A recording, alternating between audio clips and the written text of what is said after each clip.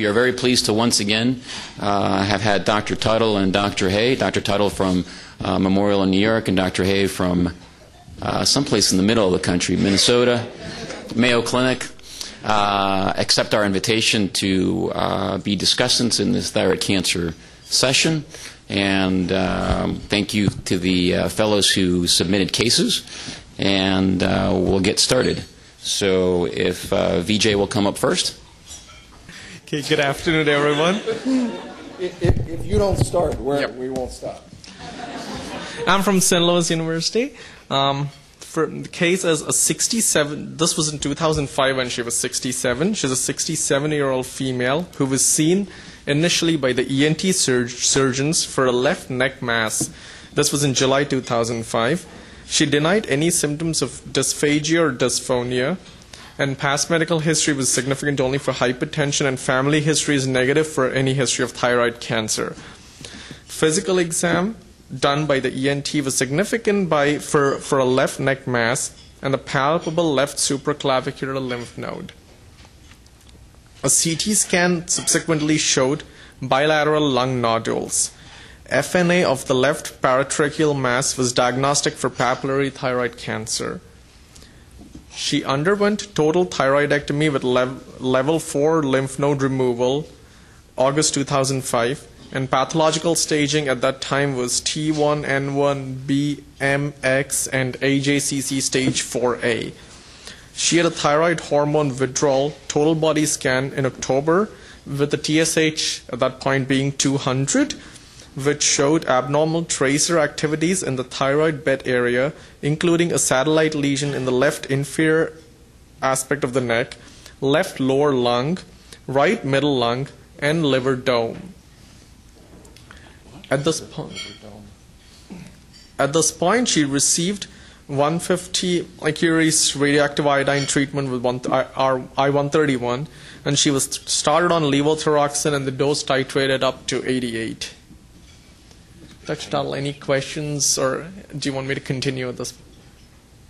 How sizable is this lady, kilogram-wise? Probably like 60 kilos. 88 micrograms just seems a smallish dose. Mm-hmm. Carry on. Yeah, so when you see the radioactive iodine scans, well, the first things that come to mind is what sizes are we dealing with? So the radioactive iodine, these days, a lot of times they're merged with CT scans. But when you start telling me about somebody that has REI avidity in the neck, REI avidity in the lungs, and the bones, one of the things I want to know is what sizes are we dealing with? Because if we've got a great big lung metastasis, I may have to do something about that. A great big bone metastasis, I might need to do something else, surgery, external beam radiation, as opposed to just a little focal uptake. And the second thing I'd want to know is, you say the radioactive iodine is positive in a couple of places in the lungs. Do those match up with what we're seeing on the CT scan? Or is this one of those ladies that's got 35 places in the lungs and 2 of them light up and everybody calls them positive? So it's hard to sort of describe verbally, but in my head I'd want to see the scans, match up the radioactive iodine with sizes. So in large part we'd be doing CTs or MRIs to sort of correlate size with the REI avidity. So my friend needs a helpline from you. More information. I'd like to phone a friend. Well, to give more information, it's been already a long case, so I had to cut back on a lot of it here. It's not clearly mentioned in any of the results if the lesions that light up are basically the same lesions that were seen on the CT scan. And that part of the controversy continues further down our discussion as well. And to return to the surgery, the central compartment wasn't entered. No, it was a level 4 lymph node. Level 6? Yeah, no, they did just a level 4. So the central compartment, level 6, wasn't touched. Wasn't touched. Interesting. So that's an odd surgery. Level 4 is beside the neck on the right-hand side. So by and large, we teach if you're going to do total thyroidectomy and clean out the central neck, that's level 6. That's those pretracheal and paratracheal lymph nodes that we're doing. If you're out in level 4, that generally means you got some bulky lymph nodes, and you'd be doing 2, 3, 4, that whole neck dissection on the side. That doesn't always happen, and you just got the data that you got. This is the reality of doing these consults. But even as you begin to go through these things, we're starting to pick up some things that seem a little bit odd. There's a certain pattern that should happen. So we're not going to be surprised if you tell us that there's still some lymph nodes that have to be dealt with that you didn't kill with 35 doses of radioactive iodine. Go ahead. I agree. Beware of the neck. Yeah. A repeat thyroid hormone scan in March 2006 showed a new lesion in the medial aspect of the left mid-lung, left mediastinum, and the previously described left supraclavicular and the pulmonary lesions in the lateral aspect and the liver lesion had resolved on the scan. However, she continued to have elevated TG, and a PET scan was done, which demonstrated disease progression with a new lesion in the right upper lung and progressive increase in size of the left supraclavicular lymph node. And based on these results, she received another 200 of radioactive iodine. Okay, under the told you so category. So we're headed down the wrong pathway. So what we missed in this is what was that structural disease? If we would have done a CT scan or MRI of the neck, we would have seen right after that first dose of radioactive iodine, in fact 5 minutes after the first surgery, that she still had bulky lymph nodes. That radioactive iodine is not going to destroy. God knows I hate to agree with Dr. Shaha, but there are parts of this that he's right, that this is a surgical disease. This is why Dr. Hay was asking, did you clean out the neck? Did we do level 6? So we make this mistake all the time of trying to use radioactive iodine over and over to kill structural disease. So we're not surprised now that you're going to give another 200 millicuries. You may see a little ditzel or datzel flop up there. But in all likelihood, we're not going to cure the disease going in this direction. And part of the problem was endocrine was consulted after the surgery. So endocrine was not involved. The patient saw ENT, had surgery, and was seen by endocrine at the point of levothyroxine replacement. We forgive you. Follow-up PET scan. Nasty ENT people. Follow-up PET scan in August 2006 showed the subcentimeter lymph node just medial to the left sternocleidomastoid and increased in intensity since the prior PET scan. And this lymph node was not appreciated on the radioactive iodine scan. There were also new nodular infiltrates on the PET in the right upper lung and right lung base, suggestive of malignancy. Subsequently, she received another 250 millicuries of radioactive iodine, totaling a dose of 600 thus far.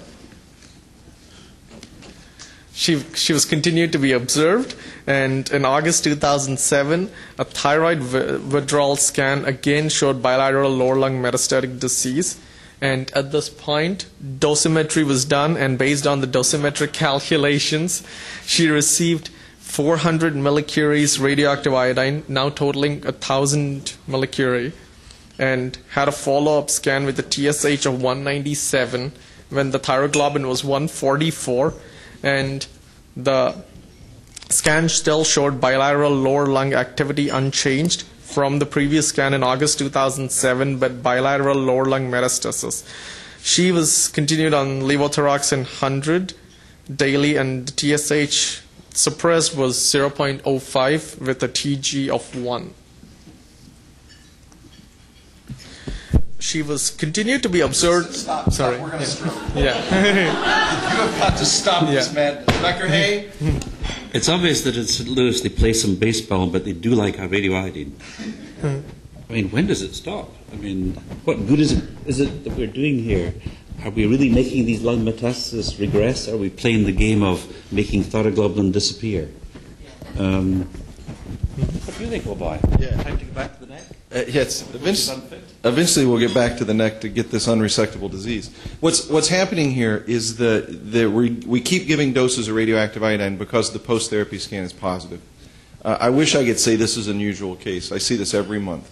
And they're usually referred to me because we can do dosimetry and we can do high-dose therapy. And after somebody gets 600 inappropriate millicuries, they want me to give another 500 inappropriate millicuries. Dr. Hayes' point is exactly right. When you give a dose of radioactive iodine, you have to ask, what good did I do? Was there any therapeutic effect? Did I shrink anything? Thus far, we've heard about nothing shrinking. We've heard about progressive disease the entire time. You made a couple places that were RAI avid resolve. No, you didn't. You just killed the RAI uptake in those couple places. Those lymph nodes are still there. They're PET positive. So when you're given that second dose radioactive iodine, it's like anything else in medicine. Look back and say, what good did I do? Did I shrink something? It is incredibly unusual to shrink this big disease when you're up at 3 and 4 and 500, 600 millicuries. Sommer's published a couple different times that if he didn't get an effect by 600, he didn't get an effect with 8,000. So be very reluctant when we're in this pattern. And it's always this. I'm going to give a dose because the patient has progressive, and the last time the scan was a little bit positive, so I had to get again. Last point is, if it takes you 400 millicuries to get a positive scan, it means the lesional dosimetry is terrible. It takes about that much radioactive iodine to get a picture. It takes about that much radioactive iodine to cause a therapeutic tumoricidal effect. So this pattern happens over and over. Progressive disease, it's in the lungs, scans positive, keep treating. So we got to stop that. At least treat the radioactive iodine. On a practical note, I mean, we all come to this meeting, we all hear about the wonders of dosimetry, and most of us have institutions where physicists are too lazy or patients are too busy. So we've never done dosimetry in our existence to an extent. However, I think since the beginning of time at the Mayo Clinic, since the beginning of the rectilinear scanner and the ability to take uptakes on foci within the body, I think there is something that every nuclear medicine department in the nation could easily do, which is to say that this lady, when she came along, had 3% uptake in the right lung, 2% in the left. Next time it was 0.2%. Next time it was 0.001%. And do the maths. You probably get more radiation flying to Palm Springs than giving 400 millicuries when your uptake is visible but impossibly low. So I think the whole, dare I say it, reflex of hitting the impossible battle with more and more and more radioiodine gets less and less effective. And frankly, I don't know much about these new drugs as much as he does, but maybe we should have gone back to the drugs about 400 millicuries if they're available in St. Louis, which I believe they are. Because I think either we leave the lady alone or we do something more inventive than giving people more and more radioiodine, because it really doesn't work terribly well. And that's precisely what happens. So she is basically left alone, just observed, and had no symptoms. However, last year, she had an episode of hemoptysis, and CD showed some bilateral pulmonary nodules. But when she was treated with for the pneumonia, the pulmonary infiltrates resolved.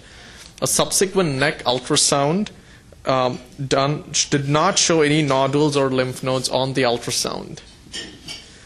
And most recently, a couple of months back, her TSH is still suppressed with a TG of 3.5, and she's currently on levothyroxine of 112. So she's basically left alone for the last 3-4 years, and she's stable with residual disease. So the question is there something else we can do at this point? So how else can you hurt this lady? What do we have? I got lots of stuff I can do to hurt her. We got lots of good drugs and stuff. Think about this story. It's not surprising that she's been stable for a long time.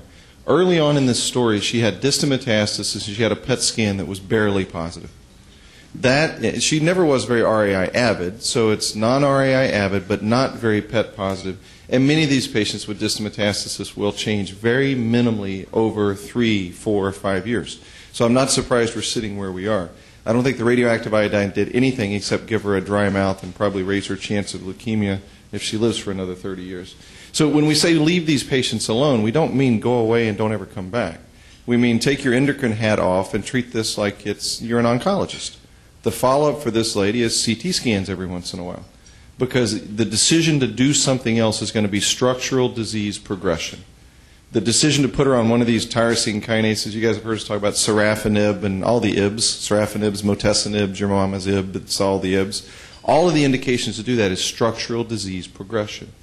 The indication to operate on her neck is macroscopic disease or structural disease progression. So her follow-up should be TG every 6 months or every year, a CT scan of the neck and chest or whatever your choice of scans are, every year, 18 months, 2 years, depending on how progressive she is. What we're missing is we don't know how progressive she is.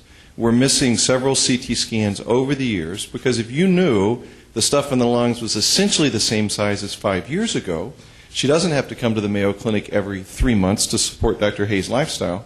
She can come once a year and just be evaluated and followed that way. So this is one of those, early on that very first scan, we asked, what's the size of stuff? What's the structural? If we would have done that, that would have told us how to follow up over time. So right now, I think you watch her. And your indications to do something is structural progression in the neck or structural progression in the chest. Okay. Thank you.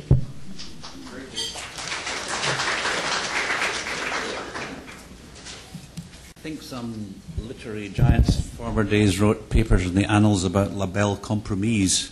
And personally, I think it's wonderful that endocrinologists don't do a lot of harm by thyroid hormone suppression.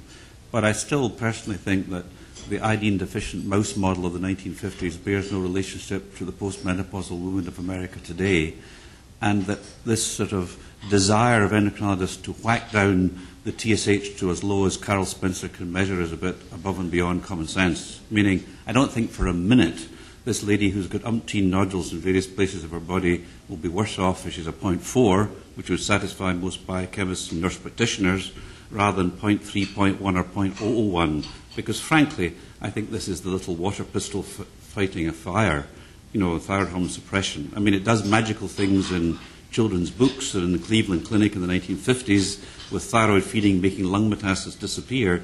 But I think since Tuttle grew white hair, I don't think people have taken thyroid feeding and made metastasis disappear anymore. I don't think these are magic tricks that are sanctioned by the American thyroid community.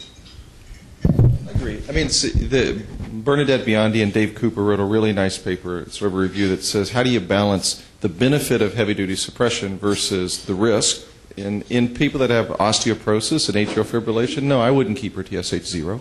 I'm perfectly happy at 0.3, 0.4, 0.5. I gradually back off, and if the TG jumps from 1 to 800, then I go, well, maybe I need a little bit more. It doesn't ever happen. So I think on those, when you got a disease that's not going to kill her, maybe, because she's already in her 60s and it's not progressive, you don't want to give her AFib or osteoporosis. So backing off, I think, is perfectly fine. Used to having this is actually us actually doing our own work. We don't really take histories. That's your guys' job. And you read it all written out to us, so here we're having to write it out. It's very frustrating. I will tell you the other funny part. As I sit here and watch, as we listen to these stories, both of us are writing down the same things. What we're writing down is age, information about stage, information about size. So you guys are using a lot of words, and I'm sitting watching the notes that Ian's making. It's all this risk stratification stuff to predict it. So it's kind of fun. And he's drawing funny pictures. Okay, go ahead. Hi. I'm Donna from the University of Western Ontario in Canada. So the case that I have, it's a 48-year-old female that I saw in clinic. At the time, it was a follow-up when I saw her. She presented originally with an incidental discovery of bilateral thyroid nodules on palpation by her primary care physician. She underwent FNA of both these nodules with final pathology showing a benign nodule and inadequate sample from the second lesion.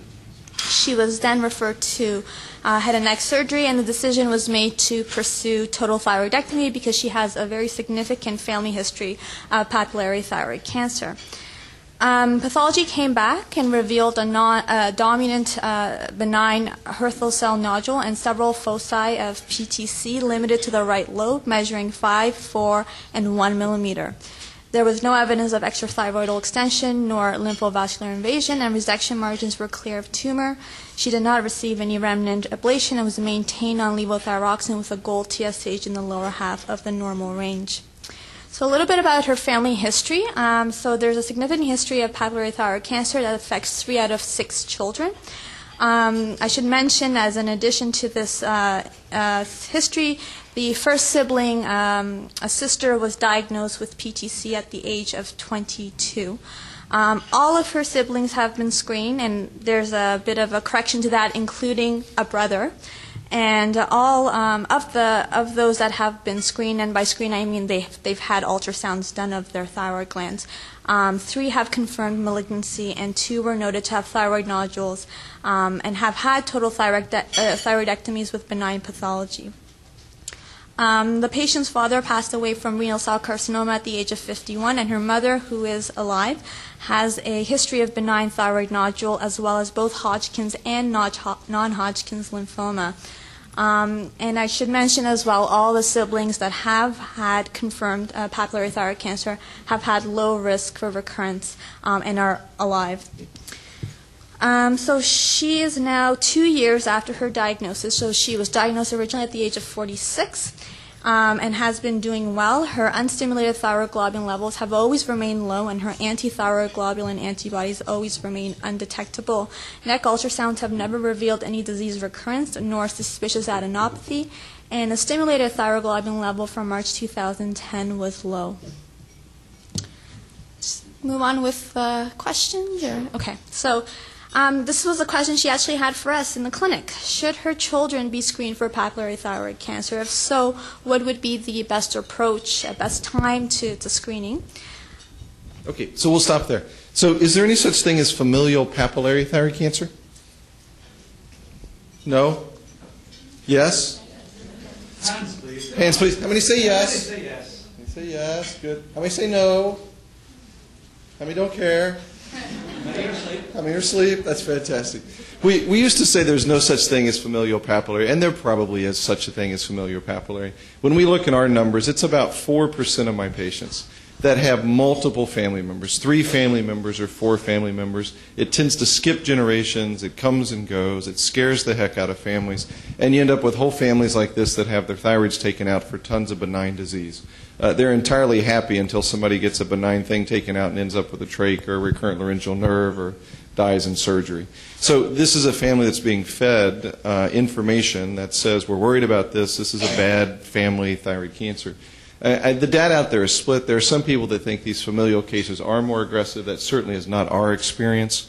They seem to behave very close to what we've seen before. They often get kicked off with one family member that had bad disease, which is just what scares everybody else into being screened. And so you end up with that. So by and large, I'm very reassuring to these moms. I say, no, I don't want you to do an ultrasound on the kids. Tell the pediatrician that there's some thyroid cancer in the family. Have it evaluated. If you're a lady, have a GYN doctor feel your neck.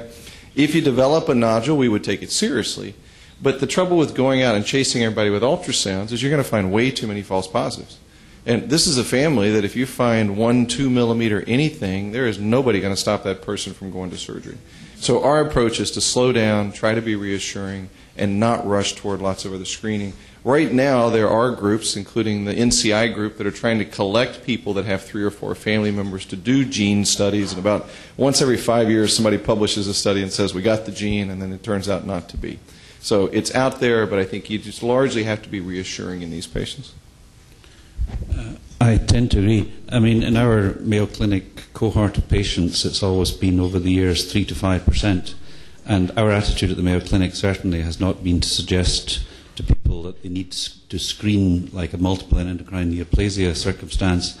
And I personally know of no convincing evidence in the literature that somebody who is a mother or an aunt or a grandmother with papillary cancer is worse off than anybody else, meaning the size, the grade, the extent of the disease is much more important than the family history.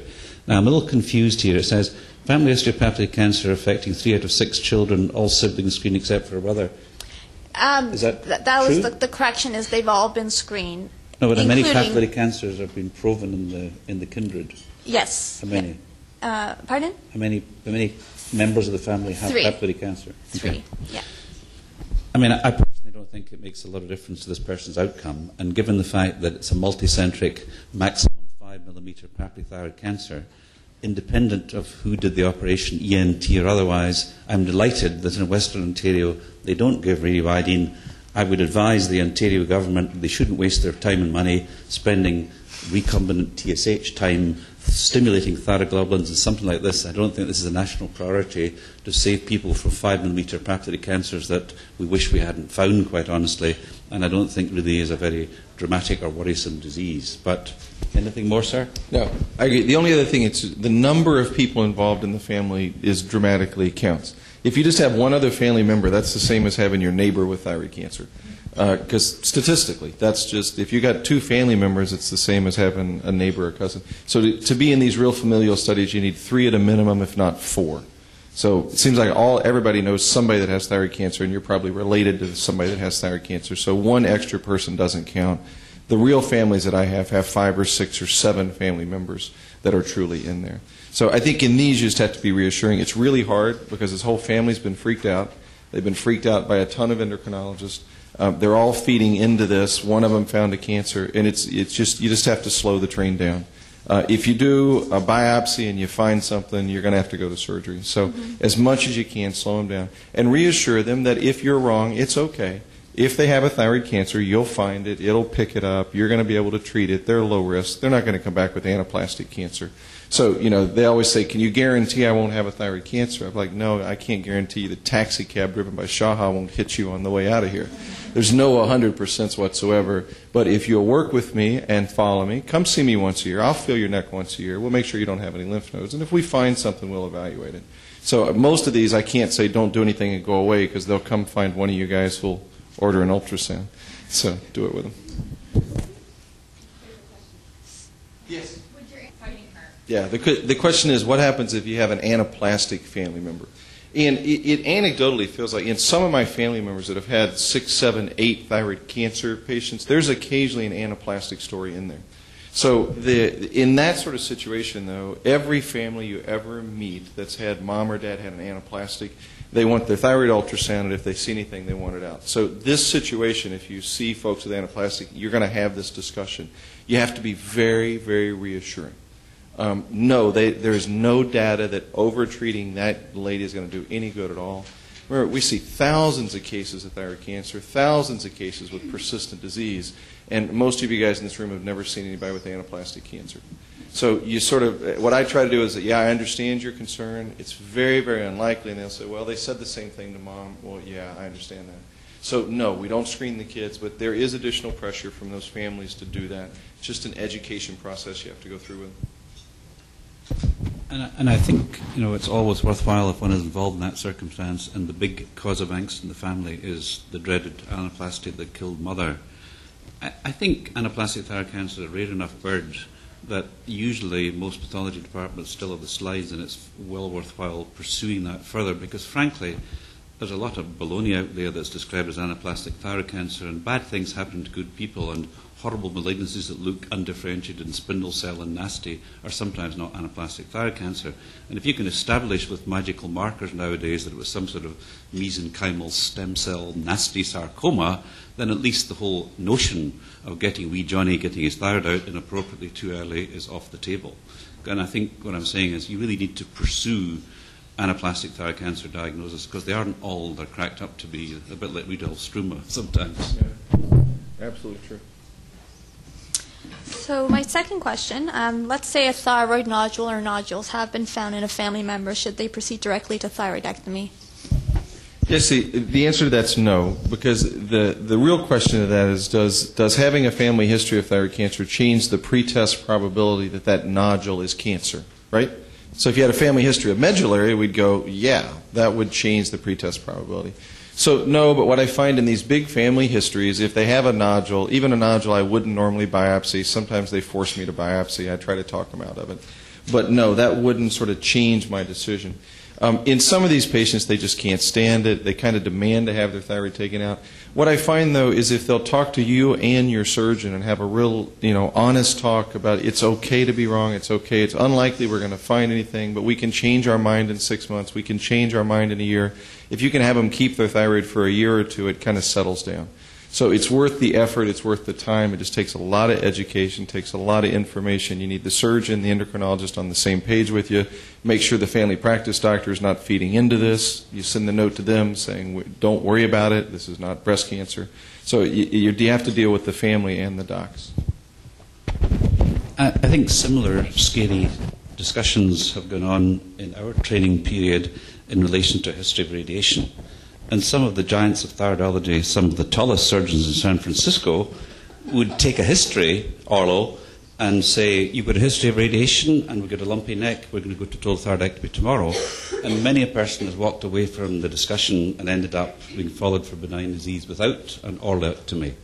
So I think you can scare the bejeebers out of patients by the way you cast your net. But I think irradiation was the curse of our childhood in thyroidology. I think family history is a local flavour, as everything's genetic nowadays if you can find the damn marker if you go fishing for it. But realistically, this is a true rarity in papillary cancer, and we shouldn't really be permitting, siblings and children having unnecessary thyroidectomies for benign disease in this day and age. when we can do a pretty good job with preoperative pathology to keep most people's thyroids in the neck. I don't think this is a red flag for inappropriate early thyroidectomy. Okay, and the last question. So does this significant family history confer a poorer prognosis and higher risk for recurrence? Yeah, I think you'll frequently have people say yes. If you ask people in the hall, well, they say yes, and I tell you, I think the answer is no. It's exactly what Dr. Hayes said. Stage for stage, size for size, a micropapillary carcinoma in somebody with a family history is no different than one without it. If it's already spread outside the thyroid, it's no different. So to me, it doesn't convey a higher risk of recurrence, it conveys a higher risk of worry, doesn't change my decision to do follow-up, doesn't change how I do radioactive iodine. So in a practical standpoint, it's the staging, it's the initial presentation that makes the data. That family history doesn't drive me one way or the other. Great, thank you.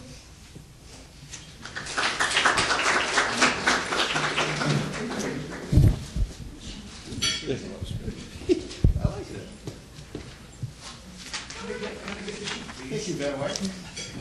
Pass it.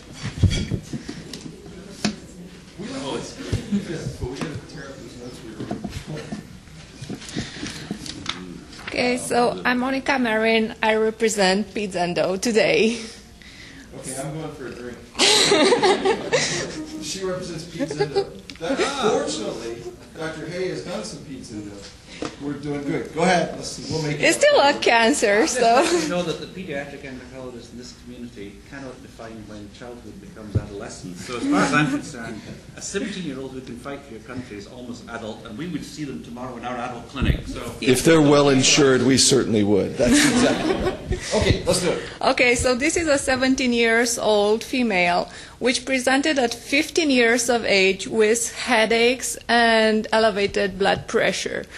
Her primary care doctor did a CT scan of the abdomen and chest, thinking that she might have a pheochromocytoma.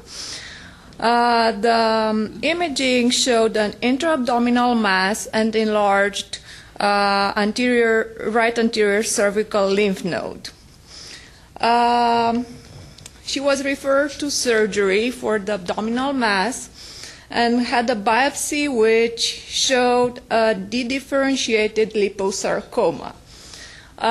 She had the abdominal mass resected as well the cervical lymph node. At the pathology, the lymph node was read as microscopic papillary thyroid carcinoma, 1.5 millimeters, arising from a benign ectopic thyroid cyst in the neck lymph node.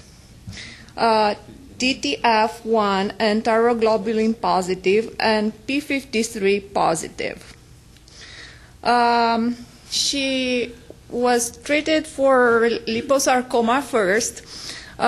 She received ifosfamide and doxorubicin, and after she finished her chemotherapy, she was referred to endocrinology for further workup for presumed papillary thyroid carcinoma. When we first saw her, she was a well-appearing adolescent.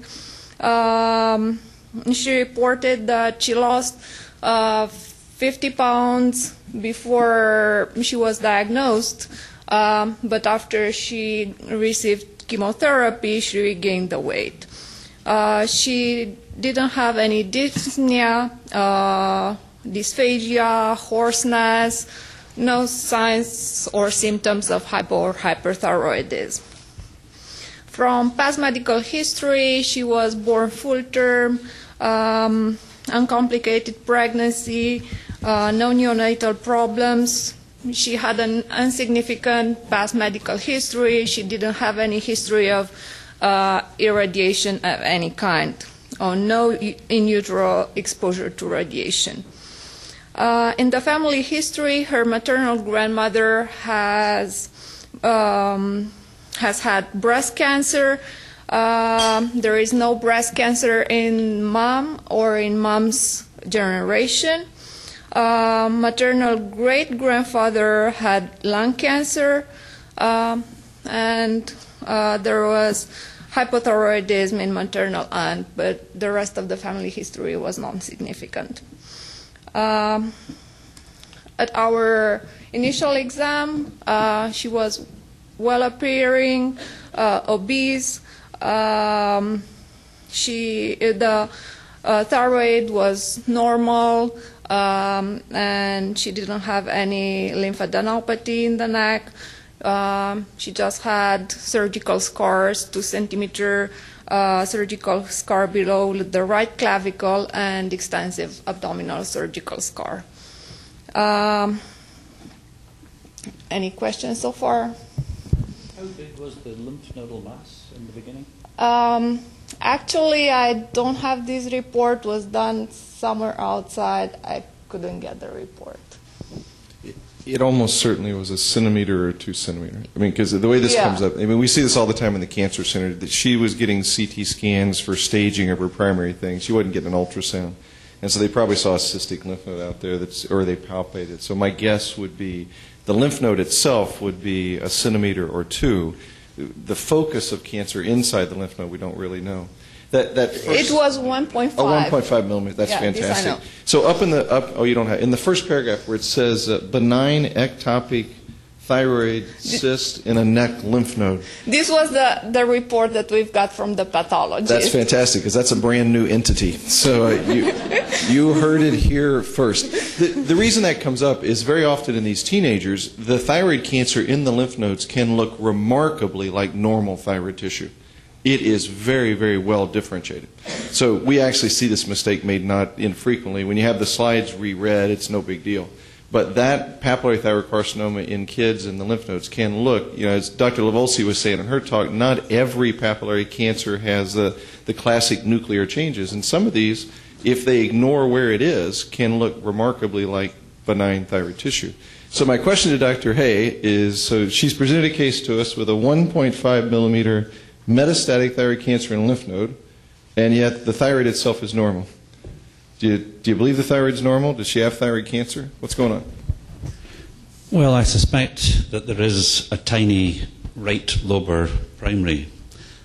Philosophically, if I was the caring doctor looking after a teenager of ginormous proportions who lost 140 pounds and could still walk... No, this is a typo. So she wasn't 360 pounds. We both circled that. Well, that's fantastic. She's 210, but she didn't lost one. she must have been down to bones. And metastatic cancer.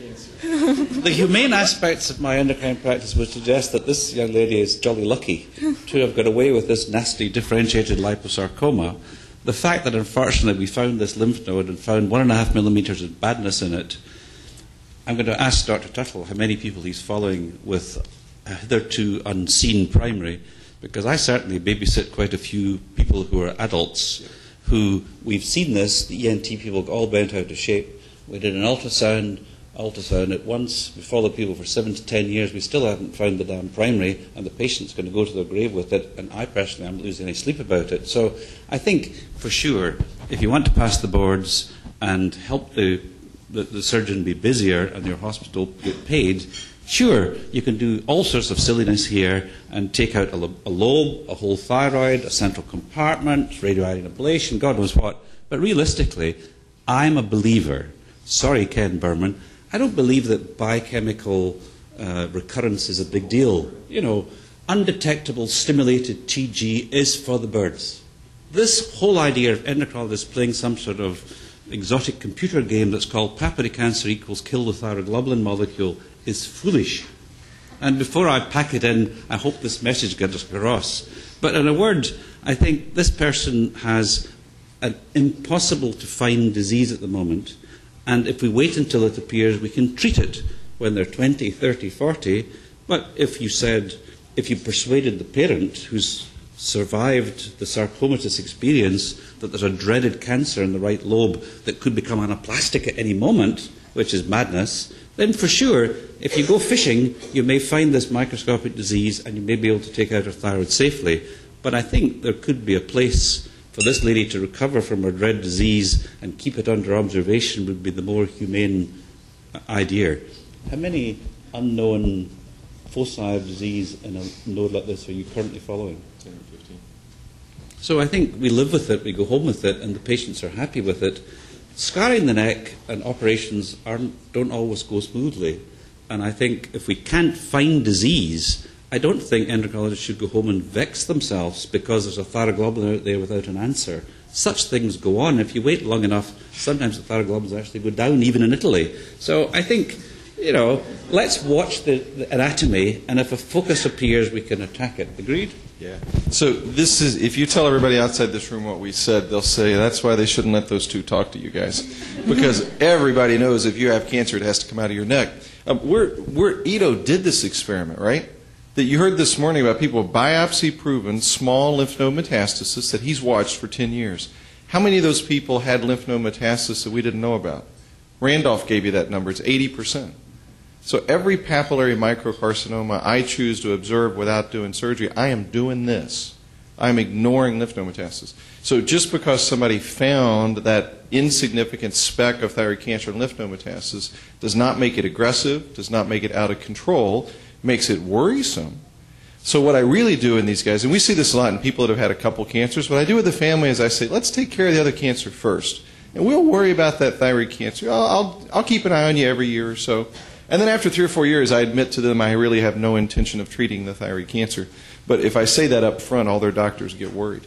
So I think in a lady like this, number one, you got to find out what's the natural history of this disease that she has. This would be a crime to do a thyroid surgery on this lady and her need more chemo in 6 months. So you got to find out what's the natural history of the disease. Number two, I tell her she's got an absolute option. If she was my daughter, I would follow her with an ultrasound. They don't really need one for a year or 18 months, but I bring them back in 6 months so they feel loved and convinced that nothing's changing. It's perfectly fine. If I'm wrong, some more lymph node mets will grow over the next year or 2 or 5 or 15, and we'll treat it perfectly appropriately. So I think this is one of those that you got to get away from the one-size-fits-all. You talk to the family, and we follow lots and lots of these folks like this, and they do fine. Yeah. So I would say watch. That's what we choose to do, and family agreed. And where are you from? Oklahoma University. Okay, way to go, Okies! All right. Whoa. Dr. Smith's watching. Doctor, wait a minute. This is my partner. Yes, Dr. Fish. Yeah. That's the issue. So if I was just trying to think if I ever saw a 2-centimeter lymph node that didn't have something in the thyroid, or other nodes. So it would be really unusual to paint this exact scenario that only had one big lymph node and nothing else in the middle. I guess technically if I did, I would think about it. But the reason that sort of triggers is if you got a 2-centimeter lymph node, you almost always have other lymph nodes. You have something you can see in there.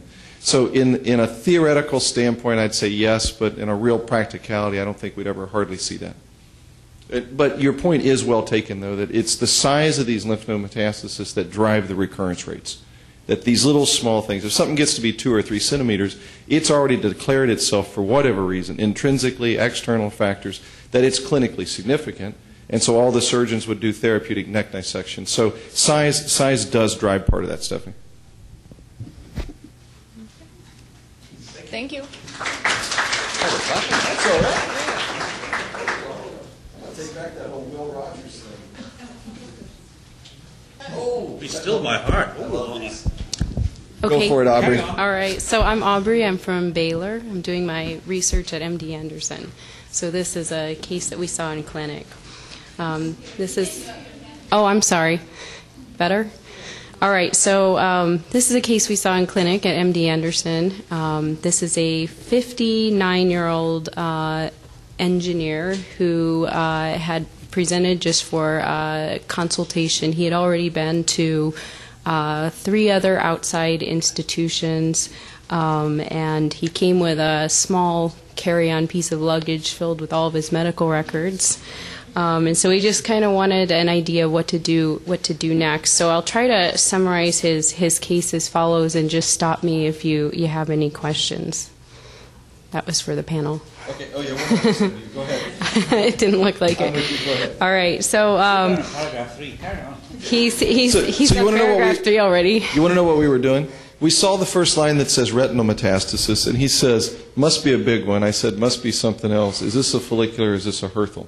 So there's a pattern of what there are odd cases, there are unusual cases, but I've got 2 or 3 of these folks with retinal metastasis, and what they had in common is they were follicular tumors, they were Hürthle cell carcinomas, They usually had bulky disease. Otherwise, they had brain metastasis. So we're already scanning down to see if this is the kind of case that we're talking about. So you'll find when you ask old guys how you do this, we're looking for patterns. There are certain patterns that you see over and over and over again. You guys are used to those patterns in hypothyroidism. You're used to it in hyperthyroidism because you see a lot of those.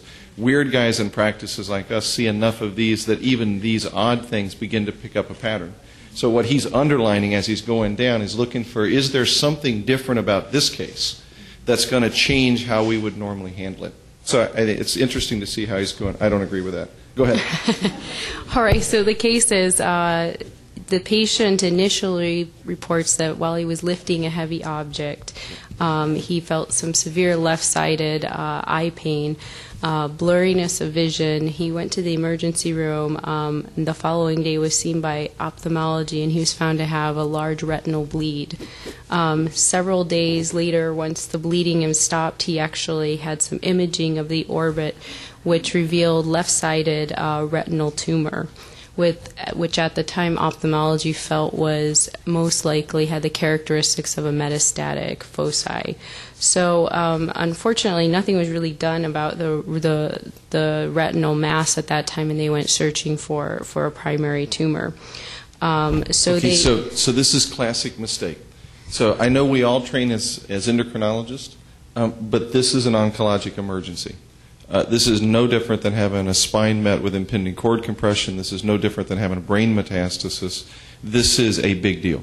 So this workup can't take 3 weeks. It can't take 6 weeks. This is something that you call your oncologist and the guys. These are people that need to be seen in very, very short order. Otherwise, things progress and things grow.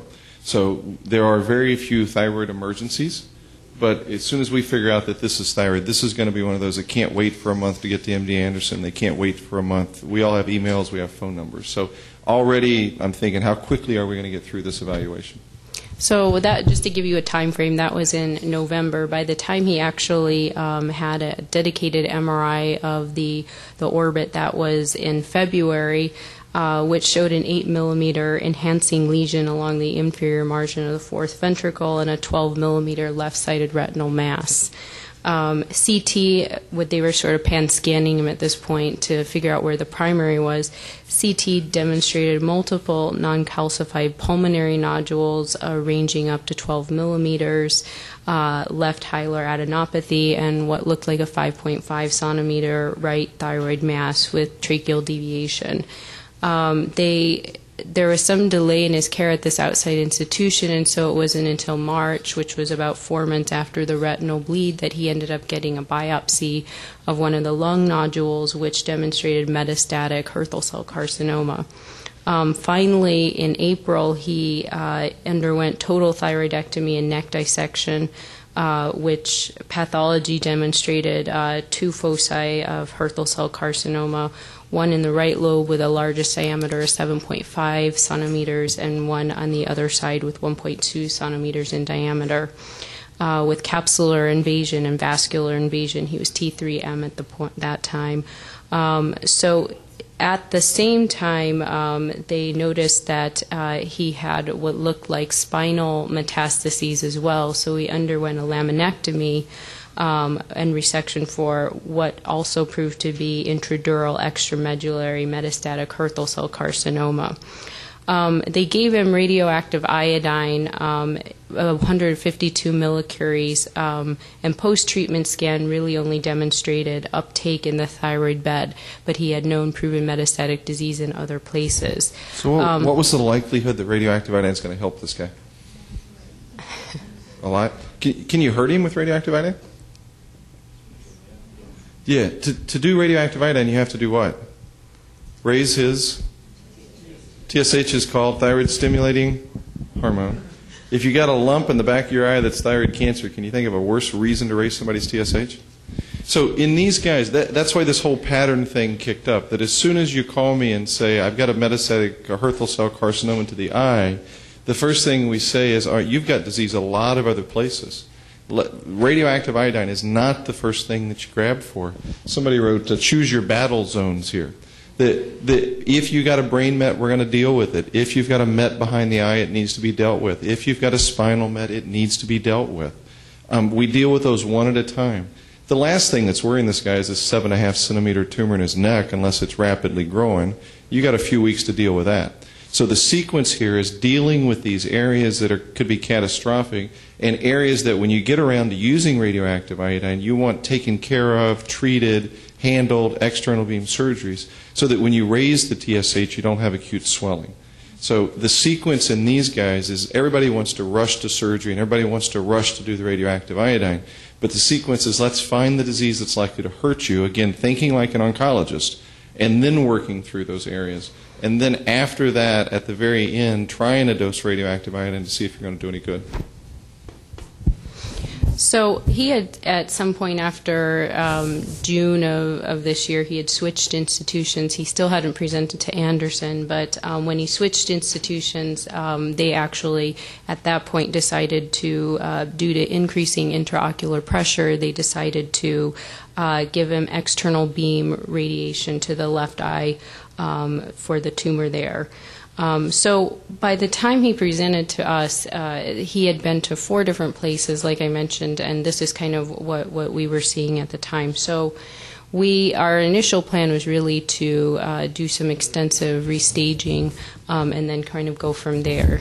So we were most concerned, given his past medical history, about the intracranial lesions that up until this point did not seem to have been addressed. In addition to that, we were concerned about the extent of disease in his spine or what other metastases may be. So we did MRI of the brain, which demonstrated multiple intracranial lesions, including the stable 8 millimeter lesion in the 4th ventricle, which we had seen before. MRI of the spine showed that he had multifocal disease and a very prominent lytic lesion in T5 with epidural extension and encroachment into the foramen. No frank cord compression at that time, but it looked like it could be progressing. And PET CT showed that he had multiple areas of hypermetabolic lesions, including bulky lung nodules, hilar adenopathy, calvarian lesions, right thyroid bed lesions. And so his question to us was what to do next. I may carry on. So the approach that you guys took was exactly right, because unfortunately this is the way this always happens. These guys wander through the system, and by the time they see you, they haven't had a CT scan done in 3 months, or they've been done in sequential order. So at our place, within about a day or two, we would have him entirely imaged from the head to the feet and have identified areas of battles that we need to deal with. You deal with the stuff that's going to hurt him first. External beam radiation, there is a huge literature of using external beam radiation to retinal metastasis. We never hear about it, but there's retinal melanomas. The radiation oncologists know how to do this. There's multiple different techniques. Don't worry about it. When you see one of these, call me, because they're rare as hen's teeth, but send it to the radiation oncologist. The brain metastasis we usually deal with next, somewhere between the brain and the spine, depending on where that spine metastasis is. If it's way in the posterior and it's not going to break, that's fine. If it's close to the cord, we deal with that. Doing it exactly the way you did. This takes a multidisciplinary team. So within a day or two, the patient has to see a neurosurgeon, radiation oncologist, medical oncologist, because we're going to need them, neurosurgeon in all likelihood, and figure out some way. We generally do this over the email, since all of us are in the same place, who's going first. Somebody's got to drive the boat here. In our place, that's usually the endocrinologist, because we've traditionally done that. So everything circles in and out of the good Dr. Fish's office, because this is the ones that I give her since she came to be my partner, which is why my life is so good right now. These are not theoretical cases. I think Stephanie sees 3 or 4 or 5 of these a week. These are common things that we do. So do the sequence, find out the order that we're there. Radioactive iodine we're done with. Let me ask you this. What's this guy's 5-year survival? Is this guy going to die of this? Say yes. Yeah.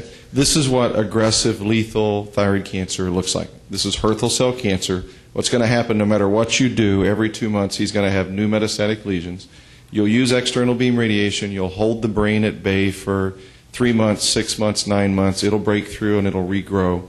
and then they often develop pulmonary metastasis and die. So this is somebody that's going to do very, very poorly. So what I'm trying to think in my head is, how can I get these radiated places taken care of, surgery places taken care of, and get him to my medical oncologist while he's still healthy enough to consider one of our clinical trials. This is not somebody you watch for 6 months. It's not somebody you keep an eye on. So he's somebody that this is what cancer centers are built to do, these multidisciplinary concepts. There's no one person that knows the right answer through this sequence. And so places like MD Anderson can pull this off, where you have lots of folks that need to be seen. So that would be the sequence that I would take him through. I agree. I mean, it's sad to me that this patient took 4 months to get a lung biopsy to prove fertile cell cancer. I mean, you'd have thought an inventive person, given a huge chunk of thyroid tissue in February of 2011, if they measured a thyroglobulin that was 6,776, we could probably have brought in the neurosurgeons in February of 2011 and at least buy some more years. I mean, to put it in perspective, fertile cell cancer is an oddball tumour.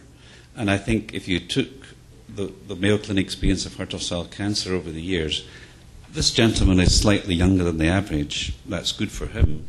And he may well die of his neural disease, but he may actually live with it for quite a long while. And if you look at people who are not metastatic with fertile cell cancer in a widely metastatic sense, they may die of old age rather than fertile cell cancer when they're 90. And although they tend to recur in the neck and they tend to metastasize fairly widely, these people usually live with their lung mets and don't die of it. But no matter what the histology is, sadly, if it's not resectable and it's widespread in the brain, that's the likely cause of his demise, and that would be not an unhappy way to go, but the more sad and painful way to go would be his spine. And I think, you know, on the day that we decided to do a laminectomy of L1 and L2 in April, I can't help but think that T5 was involved. And would a surgeon really be willing to attack 2 spots in the spine? Should we not have irradiated him back 6 months ago and only go back into the spine if we're really having encroachment despite radiation therapy? I think, as often Mike has said, since he became an oncologist of the thyroid, you know, this notion, oh boy, we found the thyroid, now we better go and do a thyroidectomy and give them radioiodine and then stop and think. I mean, wait a minute. I mean, if someone's got brain mets and they've got spinal mets, these are much more important than anything we learned in endocrine school, and these are the things that will take the patient out by the end of the year while you're waiting on them to brew up an elevated TSH while the thyrogen vials aren't available. I mean, let's be a bit more imaginative. This is bad disease, but the patient may live with it for quite a while, but unfortunately it's a disease you wish you had found 5 years ago, because by this time I don't think anybody in Sloan Kettering or Mayo Clinic can ever expect to reach a satisfactory conclusion other than attending his funeral, sadly. But it could be a long way away. Yeah, I couldn't agree more. The bad prognosis I gave him had to do more with sort of the rapidity of the change, the new places, the mets behind the eye, the mets in the brain. That's a marker of a Hürthle cell cancer that's just not going to sit still for 20 years. It's already declared its biologic behavior. It did it day one. So it's not the Hürthle cell cancer diagnosis. I agree, we got tons of Hürthle cell cancers that have small lung mets and they're barely positive on the PET scan. They change slowly over a long time, but not once they do this. When you get the retinal mets, soft tissue mets, mets in weird places, rapidly progressive bone metastasis, if you look in the literature, that's a 5-year survival rate of around 50%, probably a little less than that. So it's not the diagnosis per se, it's everything else that followed after that, hence the urgency up front on day one when you hear this. It may have worked out the same way anyway, but you had a better chance if you had gotten to this a little bit earlier on. And as Mike is saying, an older person with Hürthle cell cancer, going to the bother of preparing somebody to give 150 millicuries of radioiodine really should have no place in the first 2 or 3 years of this man's treatment. If you're really stuck for entertainment, radioiodine down the road. But he needs much more dramatic treatments directed to where the problem lies. And as I was suggesting to Mike earlier, you know, we may lose the war in this case, but you can actually choose your battles and potentially protect his quality of life in the spine, save him some months and years by stopping progress in the brain before it becomes critical. And I think you just have to do the best you can by using your team of players to salvage what we can that isn't already gone. And this man has quite a lot of targets we could have treated, as of February 2011. It's a pity we're still, planning more treatment almost a year out, sadly. Yeah, so that's basically what we did. We recommended external beam radiation for stabilization of the spine and the brain mets, and we recommended him for one of our clinical trials, which he decided not to go into. Yeah, which is fine. Which is because reasonable. when we would have recommended it for clinical trials, is clinical trials going to cure him? No. Is clinical trials going to help him? No? Oh, come on, the MD Anderson guys will be rolling in their grave. We enroll people on clinical trials all the time. So what I really tell these folks is that if you're on one of our phase 2 trials, which is one of the sorafenib or sunitinibs or those stuff, we got about a 50 or 60% chance of slowing your disease down. And it'll probably last for about a year and a half. So if it works, that's the best it's going to work. All of these drugs make you feel tired. They usually give you diarrhea. They get a little bit of a rash. You get some fatigue. They're not insurmountable, but they'll be able to tell that they're on the drugs. There's a great line from the movie Anchorman. You guys know Anchorman? It's like the greatest line. This guy asked his friend, he said, "Why do you use that aftershave? Why do you use that aftershave?" And he said, it helps me pick up women. And he said that the justification is they've done studies, It works 60% of the time, every time. And I challenge you, most people you put on a trial here, it works 60% of the time, every time. It's a real challenge for these folks that you've been over backwards to help, and now you say, I'm going to put you on experimental trial. They can't imagine you giving them something that might not work, when in fact that's what we're doing. At least half of my patients in this situation choose not to go on my clinical trials. I tell them, fine, I'll still take care of you. Don't go away. We may need to do some more external beam radiation because you're going to have some more bone mets, and we'll help you for that. I don't want you to break an arm or break a leg. We've got wonderful pain control. We've got wonderful palliative care. There are many, many things that we can do to take care of you. So one of the options I would present this guy is the option of best supportive care, pain and palliative care, whatever you want to do it. You're still in my clinic. We still take care of you. They're all the things that we do.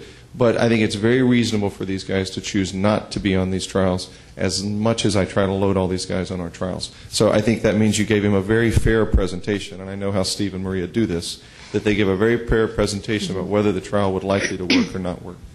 Yep. Thank you.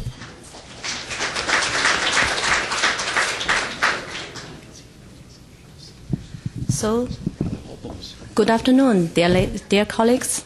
I'm Dr. Lin from Peking Union Medical College Hospital, and it's my pleasure to be here to share 2 cases with you. Let's look at case 1. And this is the first case of my case report. Yeah. You're enjoying it. Yeah. Carry on. Ignore my friend. And can you read? Then I would not read for you, because my English is not that good. Oh. And can you make it clear? Beautiful.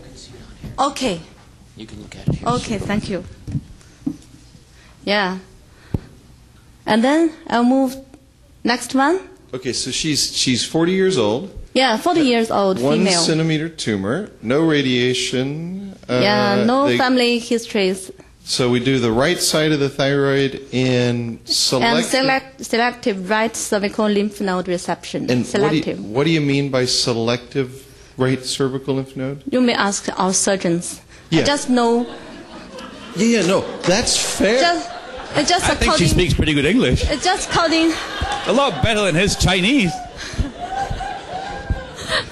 It's just maybe just coding the surgeon's feeling during his operation, maybe. Absolutely. So I'm a nuclear medicine physician.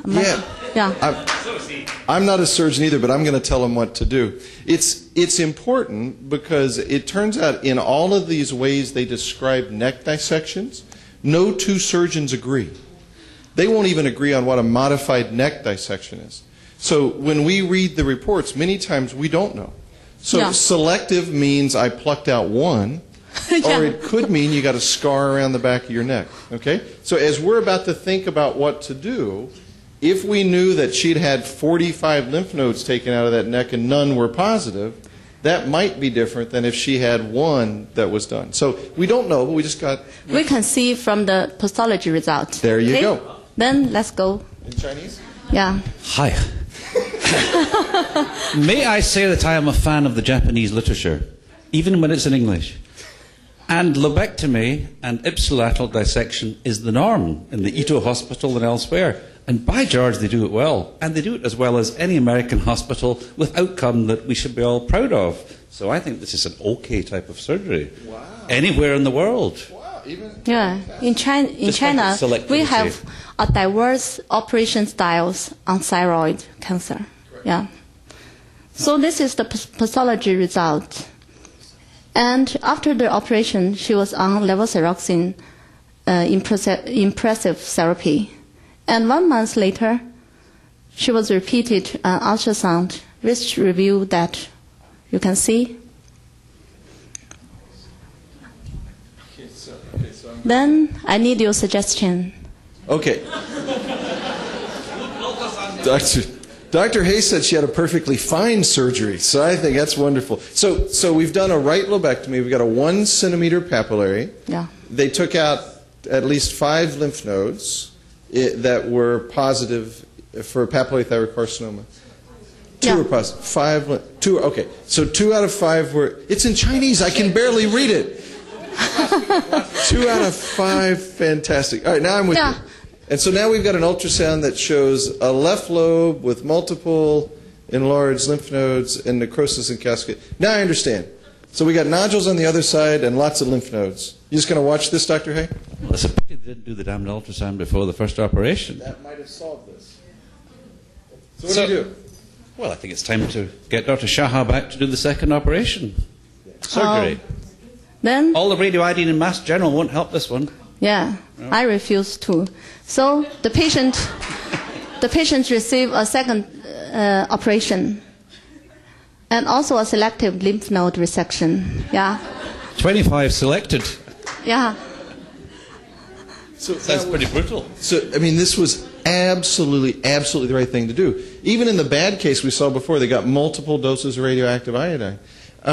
Radioactive iodine is not a substitute for surgery.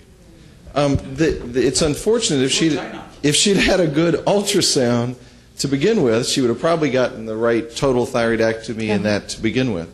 But if you do a lobectomy and you get back cancer and there's nodules on the other side or there's lymph nodes on the other side, you just absolutely have to go back and do the surgery. You're absolutely right. Using radioactive iodine as a substitute for that to try to kill the lobe or the lymph nodes. The surgeons often want me to do this. These are outside surgeons that don't want to admit they made the wrong decision to begin with and have to go back and do another surgery. I say, sorry, should have done it right to begin with. Go do the surgery, get the right thing. If you don't do that, you're going to have persistent changes on the ultrasound. You're going to have persistent lymph nodes. She will eventually get another surgery after you've probably done lots and lots of other things. So I agree absolutely completely. Yeah. Why did she get an SMA before the surgery? Didn't. Why did she get it? Oh, pardon? Why didn't she get an SMA before the surgery? Why was there no biopsy done prior to surgery? Oh, in China, we seldom do the FNAC. Maybe only 20% patient receive that before operation. That is the status in China. Very special. Yeah. But visiting the American Thyroid Association meeting just the other day, I heard a lot of important histologists, cytologists, pathologists talking about what they call in Canada a diagnostic lobectomy. Yeah. Which I think still happens in North America. When in doubt, take it out and then wait 5 days to find it's papillary cancer and then go back and do a second operation. In fact, if this was the dreaded follicular neoplasm, most institutions in America would do a 2-part operation, sadly, if they found cancer. So all I was really saying was that if you do it properly in Dr. Ito's hospital, you do meticulous ultrasound and you know exactly that you've got a predominantly unilateral disease and you do a unilateral operation and people do perfectly well, despite the possibility they've got a microscopic contralateral disease. But if somebody's got gross disease on both sides of the neck, they need a grossly bilateral operation on day 1, ideally, if the Chinese authorities would pay for the needle biopsies. Carry on, my dear. We like everything you've told us so far. And what to do next? Whoa. Well, first one's a given. Continuing suppressive therapy or radioiodine ablation? Well, the first one's not a discussion point. You've taken out her thyroid. She needs to take thyroid. How much to suppress? Your call. Radioiodine, we could be here for a long time. Yeah. But let's see. She was female. Oh. She was 40. She had disease on both sides and umpteen lymph nodes. Does that kill you? She's going to cheat. So the way this always happens is you guys... She's going to cheat. Yeah, she's going to cheat. The way this always works is they'll eventually tell us there's TG antibodies and the thyroid globulin's 1,000. So it's just, I've been on these panels once or twice, so we always go, we would never use it, and then you show a post-therapy scan that's everywhere. So the question is, what do you really do? Do I give everybody with lymph node metastasis radioactive iodine? No, by no stretch of the imagination. I do it based on number and size of lymph nodes. If you got 25 positive lymph nodes and they're 3.5 centimeters, that's a very high risk of recurrence. I'm not really certain whether radioactive iodine decreases that risk of recurrence or not, but I'll give you the benefit of the doubt because the risk of recurrence in that setting is 30 or 40%. If you got 4 or 5 little millimeter-sized lymph nodes, that is all that little stuff I've been trying to tell you to ignore, some surgeon accidentally takes a little bit of that out, no, I won't give radioactive iodine. If I'm not giving radioactive iodine, I do want to know the pre-op chest x-ray. I do want to know the post-op thyroid globulin, because if the post-op thyroid globulin is 1,000, I just changed my mind. If the post-op thyroid globulin is 0, then I feel more comfortable not giving radioactive iodine. If the TG antibodies are negative, I feel more comfortable, although if they're positive, I don't necessarily do it, because many times they'll come down alone. So in the decision not to give radioactive iodine, it's not just off the path report. It's what other information you have post-op that can help make the decision. Dr. Hay, do you use a post-op TG to kind of help you make a decision, and when do you do it? The audience will be surprised to hear that the older fart spent most of his life talking about making predictions based on day one, and the younger fart has just been given a prize for saying that if you wait long enough, you can restage people. It works well. And that's what we do too, meaning on day 1 or 2 we say, this is Macy's 5.1, this is Macy's 3.1. We will send the patient home on thyroid hormone, or we will occasionally give radioiodine. But if we send people home on thyroid hormone, we don't lose them. We check the thyroid globulin at 6 weeks on thyroid hormone, and if something's fishy, unusual, surprising, then we say, whoops, they'd better come back and see what the hell's happened here, because most people are predictable, but there are occasional troublemakers from China that come in with thyroid globulins of 1,000 and antibodies of 16.33, whatever that might mean. But I guess she was going to give radioiodine, wasn't she? Because she had withdrawn it. She was about to whack it, I think, or she was maybe depriving the person. Anyway, in a word, carry on, please. We're enjoying the case. Due to the high TG level, we are suspected the metastasis, maybe this distant metastasis. What is an acceptable antibody level in your range? Is that a possible? 0 to 78. So that's... Oh, antibody, you mean? Antibody. Antibody, that is 120. That is negative antibodies. Yeah, that is belong to negative antibodies. So there's a surprising thyroglobulin here. Yeah. It's going to be a long case. Right, so are you guys with us on this thyroid globulin number? Because if we did a total thyroidectomy, you took all those lymph nodes out, the thyroid globulin should be what? Yeah, it'd be 0. It's not really 0, but it's 1 or 2 or 5. It should be some low-level number, especially with this. So when you got a thyroid globulin of 1,000, you're not done. She's got disease somewhere. And so the first thing, you know me, I want to know the size of everything. We go back to that lymph node, we go back to the neck and say, do you have something there? At 1,000, you probably do have distal metastasis because that's very, very high. And in all likelihood, it will be lung metastasis, and hence looking at the lungs is a good idea. But that's why, you know, this decision about whether or not to use radioactive iodine is not totally dependent on the path report. It would have made no difference whether I gave her radioactive iodine before she left New York 2 weeks after the surgery, or whether she comes back to the Mayo Clinic in 3 months and gets it. You've got time to make this decision. So this is the exact opposite of a Hürthle cell out of control that I'm screaming, hurry up, do something. In these papillary cancers, I'm screaming, hurry up, don't do anything. Slow down, take a little bit to sort it out. So at 1,000, I would say yes. In all likelihood, we're going to see pulmonary metastasis, maybe other distant metastasis, but we'd expect to light the lungs up on the scan. Yeah. From which we can see the diagnostic radioiodine whole body scan, they only reviewed a thyroid bag uptake, and except that was normal. And then it is also have a negative chest CT. So, what about the dosage of radioiodine 131? May I ask you about your two images on the right? Were these both done pre-therapy? Yeah. And this is pre-therapy. Okay.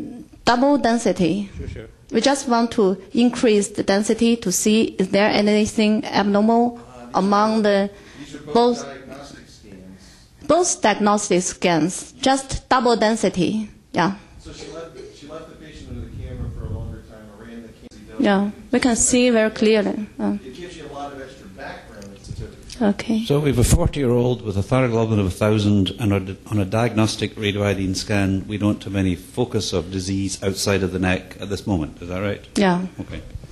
And then with a negative. Do what? Nothing. Yeah, nothing at CT at all. With a normal chest CT and a normal, maybe normal diagnostic WBS, and only a globulinemia, high globulinemia. With that, what can we do about the dosage of the radioiodine 131? Before Mr. Dosimeter gets involved here, since we don't do that, I think this would be useful to know what is the uptake in the neck. How avid is this particular remnant? Do you know the quantitative uptake? No, we didn't do that radioactive See, they don't do it in iodine Michigan or uptake. China, I can tell you. We just do that. But And you maybe, could. yeah. If you were in Paris, there only is one dose here, I think. 100 millicuries. We do it all the time. We do Thyroid. Yeah. We do it until we are tired. And I've never seen him that was better after 600. Yeah. Yeah. So what I'm saying is 100 millicuries, I'm thinking in It's okay. Newsweek. Yeah. But what's the difference between 150 and 100? He probably Maybe in China. 26.3. But Oh, sorry.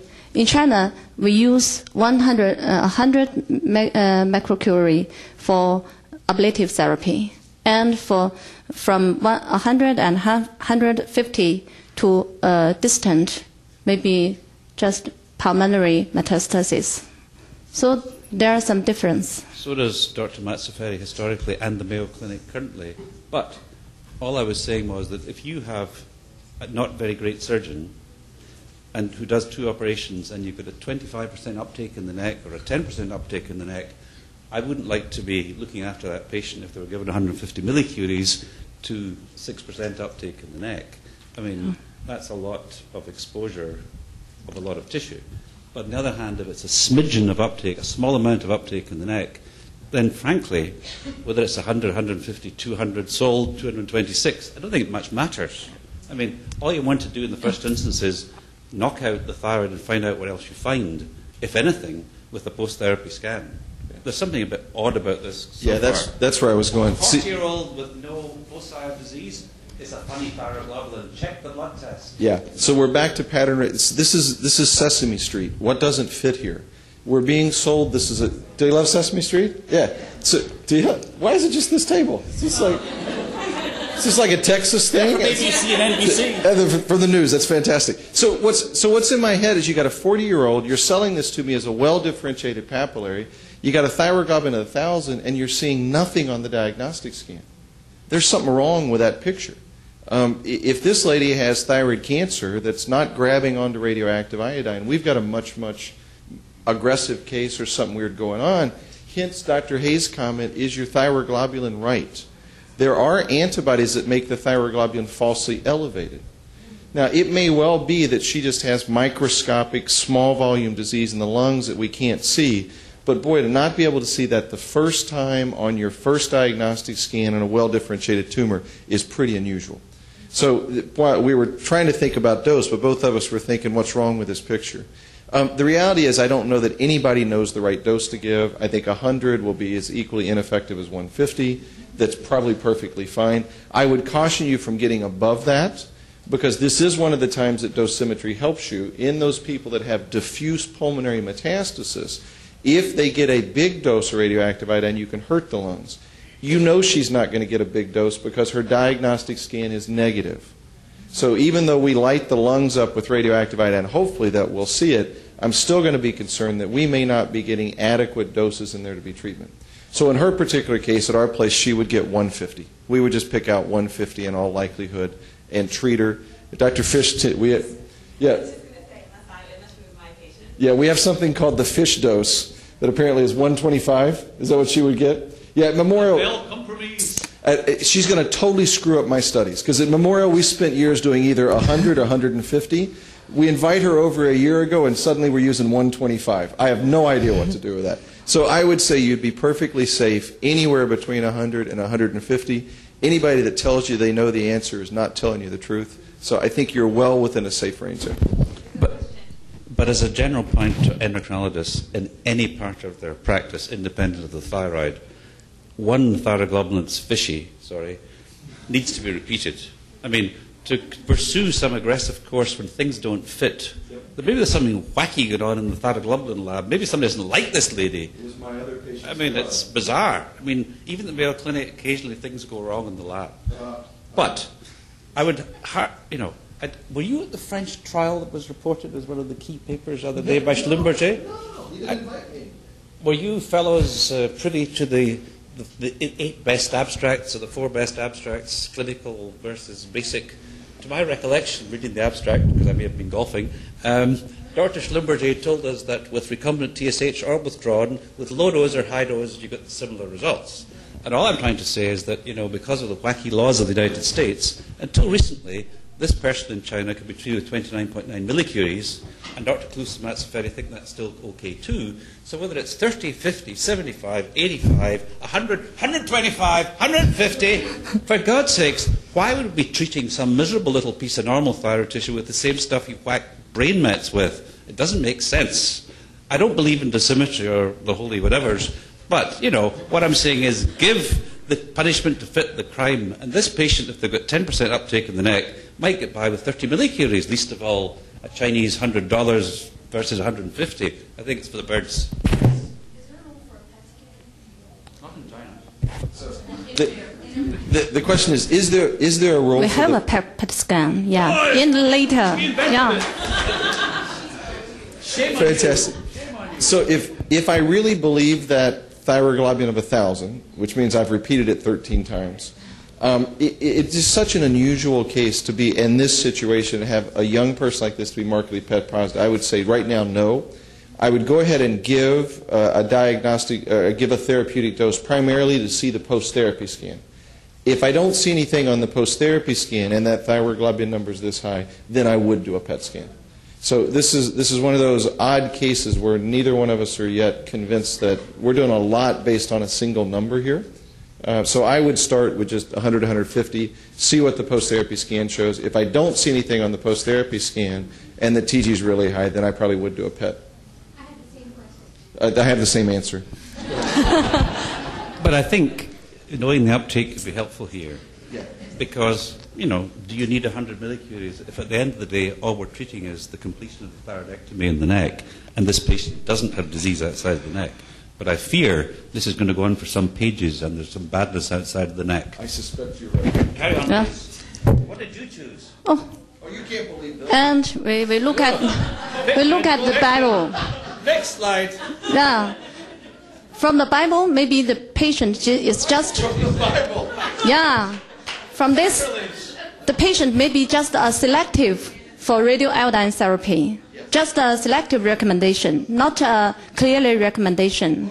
No? Wait. You wrote that. Okay. He's the Holy I think that's one of the best sentences I've ever seen in my life. Okay.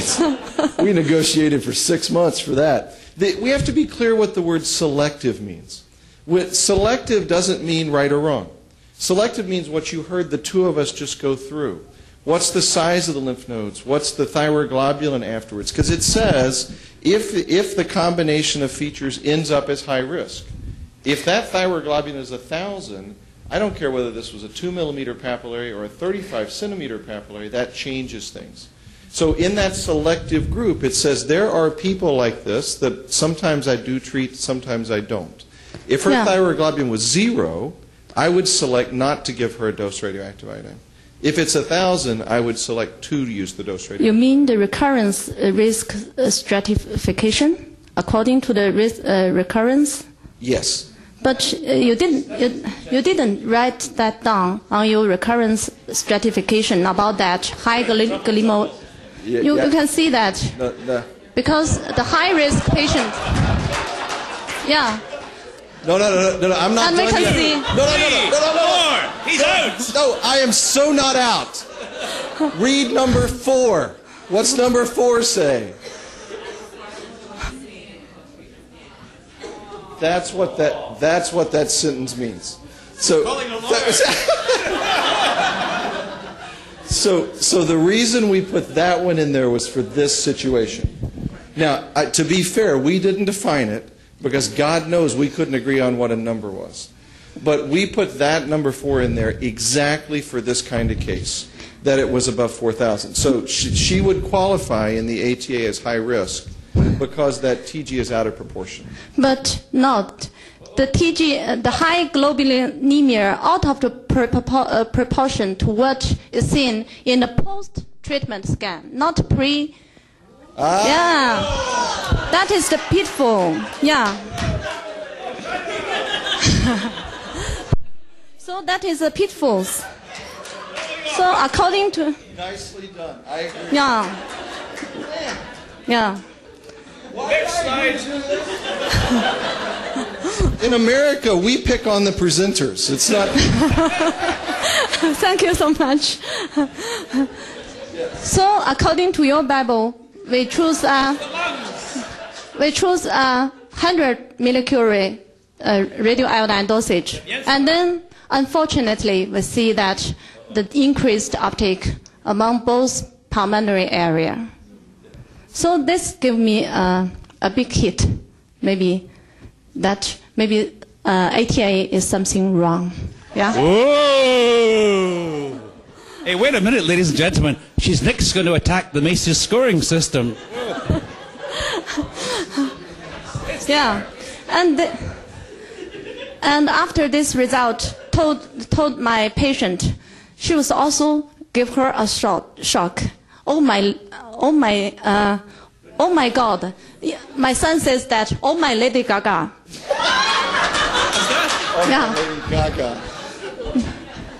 So the patient cannot believe that. Yeah.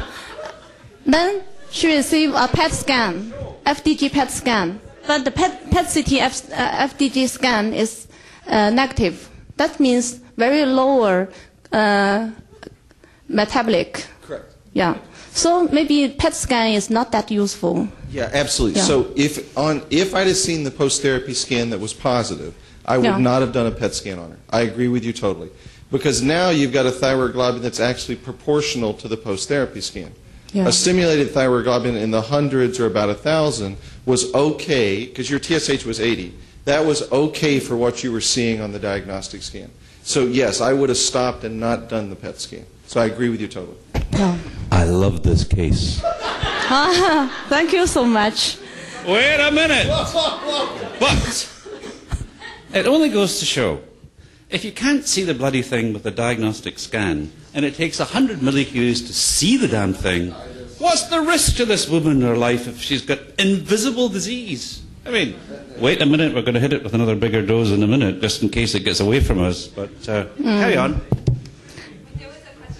And now the present status about the patient. Yeah. Did we get a second one? Then this is the present status of this patient, case 1. And this is to summarize from this this case. The lessons from this patient may be inadequate after first surgery. I think maybe due to the pre-operation evaluation, female, a quite good age, and 1 centimeter. He is to blame. So this may blind our surgeons about that. And also inadequate radioiodine therapy may be inevitable according to present guideline of thyroid cancer. Yeah? We'll fix this for you. So, yeah, I think it's absolutely a true statement. So when we're doing sort of who to select for and not using radioactive iodine, we should have it clearly written that we're using that post-operative thyroglobulin without the post-therapy scan, in addition. So you're absolutely right, and we'll fix that on this next time around. Because clearly when we're doing risk stratification, we are using the suppressed TG. Some places use a stimulated TG to make that decision about whether or not to ablate. So we will make that more clear. Because that clearly, the reason this lady, everybody in this room would have treated her was that 1,000 thyroglobulin.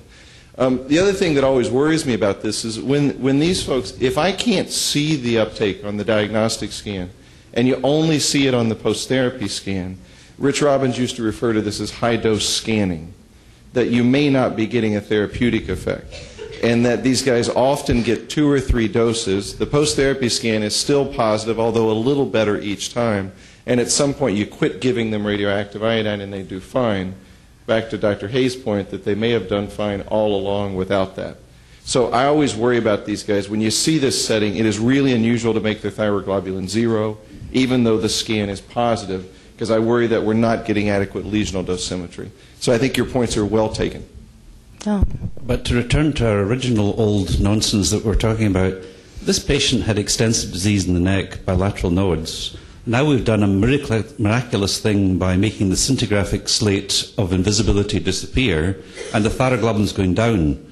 But the patient still could come back next year at year 4, 6, 8, and 10 with lymph nodes that haven't been destroyed by radioiodine, because the radioiodine, 99% of it went straight through the body, and a smidgen of it went to the chest lesions, which were so tiny, but fortunately so well differentiated, that they gobbled up the radioiodine eventually. But, I think there's an awful lot of ladies out there who have invisible microscopic disease, and what I'm saying here is the thyroglobulin of 1,000, quite honestly, in the bigger picture of China's economy, probably does a disservice, because I don't think this lady is going to suffer from this invisible disease that we've now whacked with 3 doses of radioiodine, done God knows how many PET scans, and went to America on a free flight. I don't know, but worst is to follow. The next case is a struma. But 10 minutes to run! Oh, I'm sorry. Maybe the lessons from this is just we only know that this patient is ascribed to a high-risk recurrence group after her first therapy. No, that's not true. The fact that she had 1,000 before you did your diagnostic scan. We are looking forward you are writing it in the future ATA guideline. I write these on Saturday nights at 9 o'clock. I'm with you. Nobody pays me to do this today. So, yeah, we'll clarify that. But the logic of this is she was a high risk as soon as you got 1,000. Yeah. Now, a high risk for what? We're not certain. But we'll clarify that because logically that's the way we think about that. Even at the Mayo Clinic, there's still a reason he brings these guys back in 3 or 4 months and measures that thyroglobulin to see where we are. So it will be more clear about how we're doing. I think one of the things we will clarify in the guideline this year is how you select. Okay. We don't really say how you select. So I think, a certain number of lymph nodes, it'll be a huge argument. So it's hard to get 2 of us to agree with ourselves. But I think one of the things we're going to try to do is be a little bit more clear about how we select. And that post-op thyroglobulin will come into that for you. And this case also enlightened us to write an article, a retrospective article about pre-ablative stimulated TG, which a poster in this session. So we think we should recall a pre-ablative CZ's meaning for predicting the distance metastasis. Yeah. So thank you for this case. Can we not encourage her? Okay, that was slightly painful. Stop encouraging her. She's going to do it to me again. Go ahead. Fortunately, there are no guidelines in struma. And this is the Any other patient data. in this case before we move to the curiosity case? No? Any more questions? Do they do dosimetry in China? Cheeky. They don't do dosimetry most places in the United States. And it's really, everybody talks about dosimetry. It's cool. I think I can do it. It's fun. You can probably count on one hand the number of times each month Dr. Fish and I actually do dosimetry. We give a lot of radioactive iodine without it. There's a small group of patients we think it may help, but there's really no data that the outcomes, if you look in the Bible, It says we can't tell you whether to do it empirically or with dosimetry. The best data we have is not dosimetry. It's Cosimo Durante and Schlumberger's work. All the data we quote that radioactive iodine works in distant metastasis, done without dosimetry, fixed small doses. So don't feel bad if you can't do dosimetry. Yeah.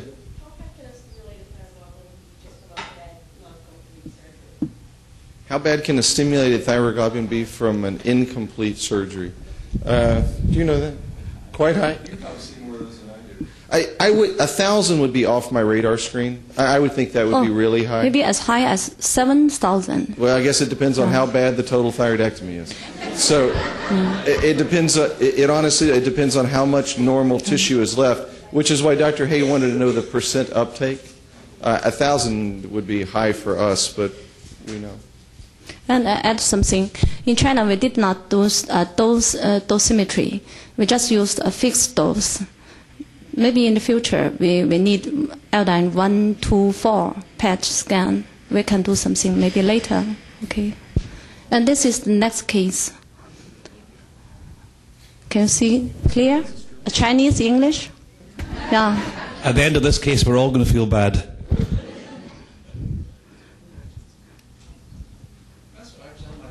Okay.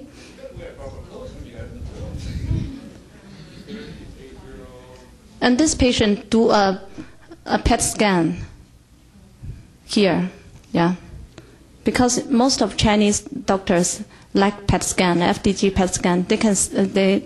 They're sure maybe PET can help everything, but this is not, yeah. But even here in the United States, it's not, because we don't know this is any kind of thyroid cancer yet. Even our pulmonary doctors, very frequently, their first step will be a PET scan to evaluate nodules. Because apparently it helps them figure out which ones are cancer or not cancer. Yeah. So even here, this scenario of having multiple pulmonary nodules and then having a PET scan would be a common outcome. Yeah. Yeah. And then, go ahead. Yeah. Okay? Okay. And she had a lung biopsy through the thoracoscopy. And this is the pathological result.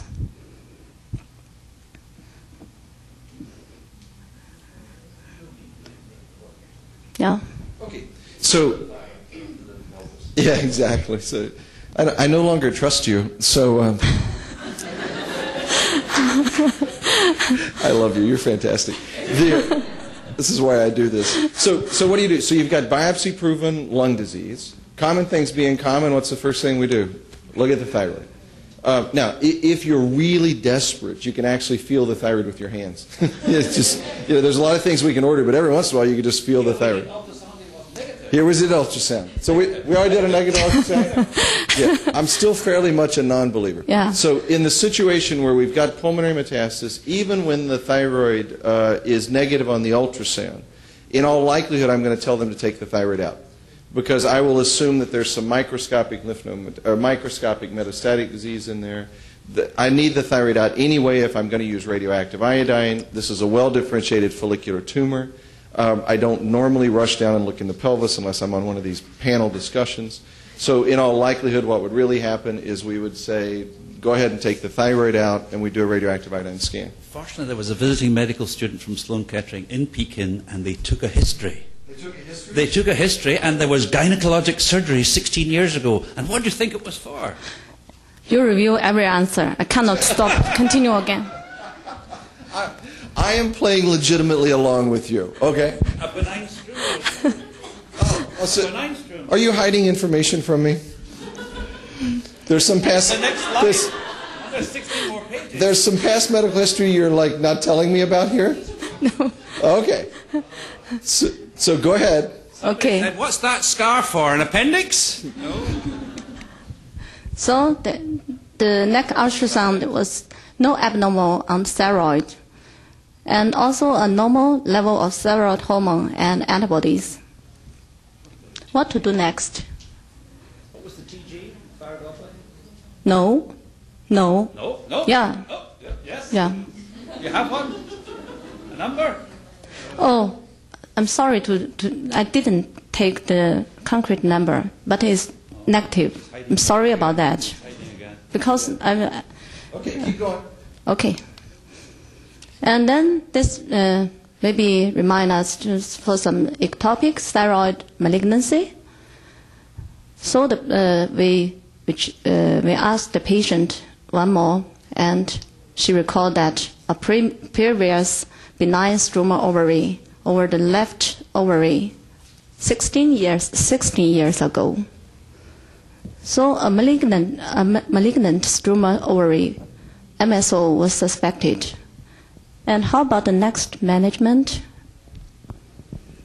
Yeah, so these are rare tumors, but we've seen, I guess, 15 or 20 of them that were struma ovaries, so ectopic thyroid tissue that arise in the ovary, that have the bad luck every once in a while to develop well-differentiated papillary carcinoma.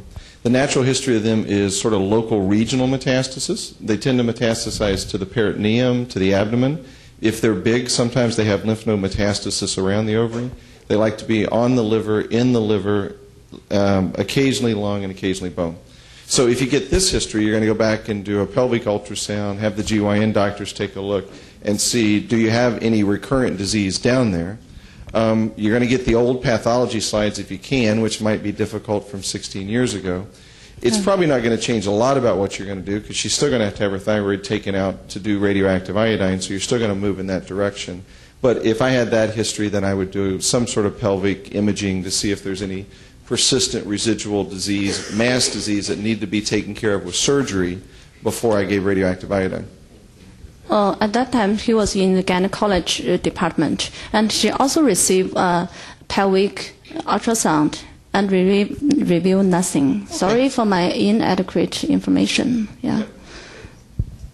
And then this patient was referred to our department for further radioiodine therapy. Can we directly done this? Yeah, so the question is, can you go ahead and use radioactive iodine? The traditional answer is no, because you need the thyroid taken out to be able to give radioactive iodine. Now, I've had 2 of these patients that just absolutely refuse to do that. And so I said, I'll do a diagnostic scan to prove to you that it don't work. And by and large, their lung mets lit up, their para-abdominal mets lit up. It was so well differentiated, it actually competed with the normal thyroid. Yeah. So if I had my preference, I would tell her you should do a total thyroidectomy, get the normal thyroid out of there, so that this tumor tends to be a very, very well differentiated cancer. It responds to radioactive iodine, kind of like pediatric thyroid cancer.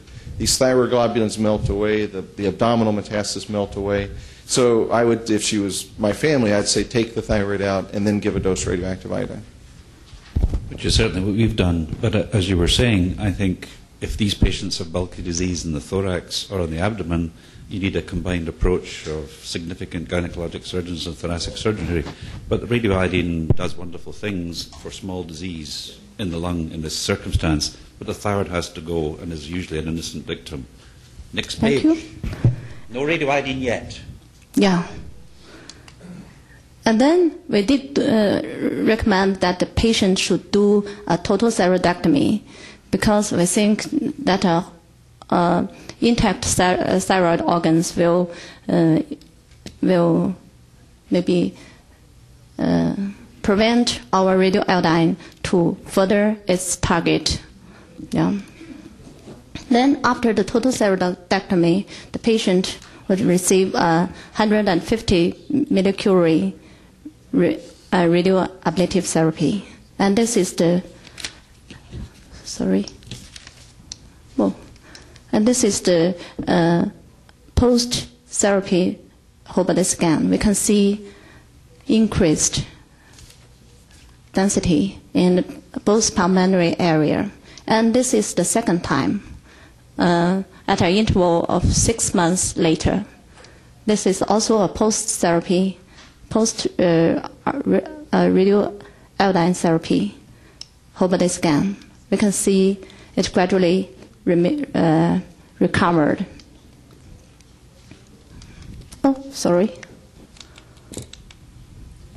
And the present status of this patient. And the stimulated thyroglobulin is also raised pre the first radioiodine therapy. Yeah, and it also, she had a reduced stimulated TG from 282 to 1.5. Yeah. So this is very typical for metastatic struma of area this way. This is why we push so hard to have the thyroid taken out. I give a lot of people radioactive iodine that I know in my heart of hearts is going to do marginally good, if anything. This is not that case. This is a case that I know we're going to do some good with radioactive iodine. Our traditional approach is not to give a second dose at 6 months. We give one dose, and then I follow the suppressed thyroid globulins every 3 months. Many times they will continue to go down for a year, year and a half, or 2 years. So it's certainly fine. Everybody says to repeat a dose at some interval. 6 months would be the earliest, and it's actually what Steve Larson and our nuclear medicine group likes. They like to repeat at 6 months. I tend to be a little more conservative. I'm amazed how well radioactive iodine works, and you can watch these things shrink for a long time. So I tend to give one dose and then sit back and watch for about a year and a half, and when the TG naders out, gets flat, which is usually 18 months down the road, to give a second dose. But this approach is perfectly fine. On her, when do you repeat the dose if it works? I mean, in the usual, older patient with more significant metastasis, I think we're impatient because we think time is short relatively, so we look at 6 months. And it amazes me how many patients you see sent in where people give a dose and wait a year or two to check, because I think that's going the other extreme. But in this circumstance, we're dealing, after all, with invisible disease like the first case, and if we wait a year, I think that's acceptable, because I think part of the problem when we get carried away in giving big doses of radioiodine is big dose didn't seem to work, given a bigger dose, and we keep on precipitating this at very short intervals. That's the way to give people leukemia and bone marrow problems. And I think enough's enough. But I guess you went for a third dose to complete the job. I think this is when you come to your next slide, it's gratifying, as you're saying. Surprise, surprise, you and I are going to end up this 2-hour session by saying radioiodine works here and it makes lung mets disappear. Albeit these lung mets are pretty tiny, and if it wasn't so dramatic a case in its presentation, perhaps this patient, like the first case, would live forever despite her lung metastasis of a microscopic nature. It's a blessing and a surprise to me this patient has no disease left behind after all these years, and magically it took 10 plus years to become pseudo-invisible in the lungs. It's an odd case. Yeah, and also this patient is follicular carcinoma. It is very rare. And after 6 years, from just a total, maybe he had a complete left ovary dissection, and then how come it transferred from a follicular to a follicular carcinoma? It is very rare. I don't. Most of the time when we review those slides in the ovary, we call them follicular variant of papillary carcinomas. Yeah. The nature of these metastatic lesions can look funny. Even classic papillaries can look follicular in a bone. They can look follicular in the lung. So I don't think it transformed. I think it's just. And from our whole body scan, we didn't see any abnormal uptake over the pelvic area. Yeah. So I mean, but it would be no different than it would be no different if you did a total thyroidectomy and years later they developed small volume pulmonary metastasis. I suspect she had these small volume pulmonary metastasis before they took out the ovary, and it was just below the radar screen for many years. Maybe. So I think I still see this as sort of more of a persistent disease issue. Hard to explain why it would suddenly be new. So I like the unified theory. Yeah. Thank you. Thank you so much.